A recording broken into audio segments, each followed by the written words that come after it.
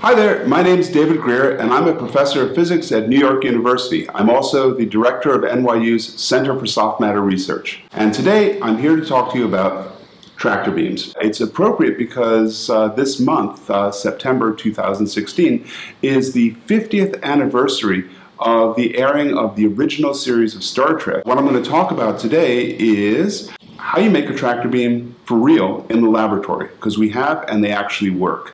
Starting point is an observation by an astronomer in the 1500s, a guy named Peter Apian. He was able to figure out that the tails of comets always point away from the sun. 400 years ago, 1619, Johannes Kepler, he proposed that the reason comets' tails point away from the sun is because the sun's light is actually blowing on the surface of the comet, blowing dust off the surface into the tail. This is a kind of amazing idea. The light from the sun can exert a force. People were thinking about this, scientists were thinking about this in the centuries that came after. Like, is it possible that a wave could exert a force? The person who brought it all together was James Clerk Maxwell. He worked out that that wave can exert forces on illuminated objects that push them. The force that we're talking about, that Maxwell was talking about, is repulsive.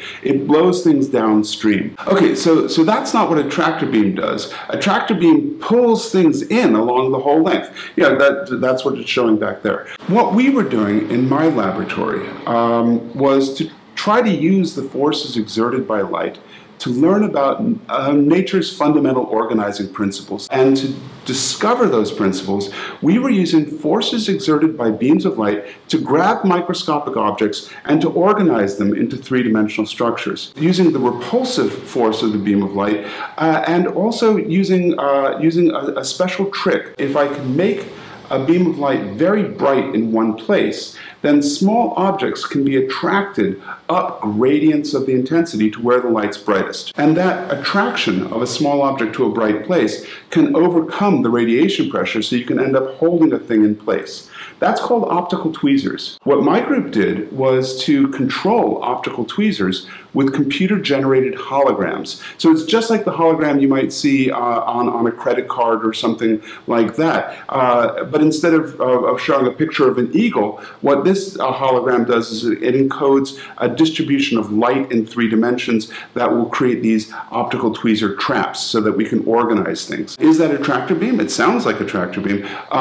It is in a sense, but all it does is hold one thing in one place. It doesn't pull things in along the entire length. We were lucky because we had an interesting experiment go wrong. A lot of times discoveries are made when you're trying to do one thing and something else happens. That happened for us. We were shining a new hologram onto our microscopic system, and instead of having the particles move along the line of light that we had created, they all went to one side. The experiment was a failure. We were frustrated. So we went out of the lab into the office, started working on blackboards, working out the equations, and we made a wonderful discovery, which is that in some cases, the force which ordinarily pushes you downstream changes sign and pulls you upstream. You know, you can imagine we were really excited. So we took the theoretical result, used it to compute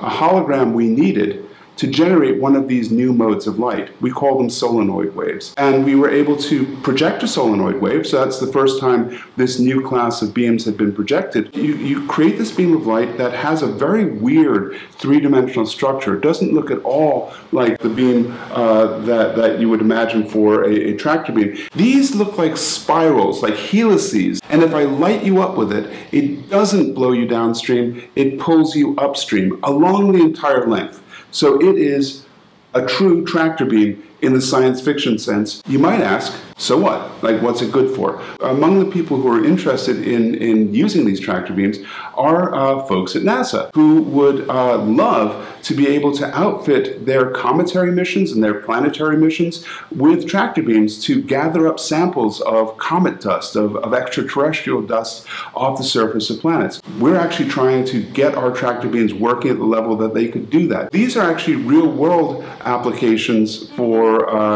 for tractor beams that are coming online, hopefully, in the next few years. You want to learn more about Star Trek technology entering the real world. I want to direct you to the Smithsonian Channel's documentary, Building Star Trek. If you like this, please do subscribe to the channel, and see you next time. My name is David Grier, and I'm